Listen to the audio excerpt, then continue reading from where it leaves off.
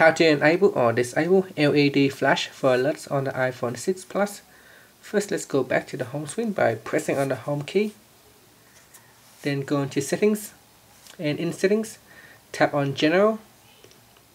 Then tap on accessibility.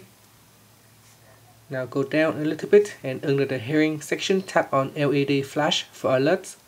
So tap on the switch. To slide to the right, this will enable it, and slide to the left, this will disable the feature. Finally, you can press on the home key at the bottom here to go back to the home screen, or you can tap on the back key up at the top to go back to the settings menu. And that's it. Thank you for watching this video.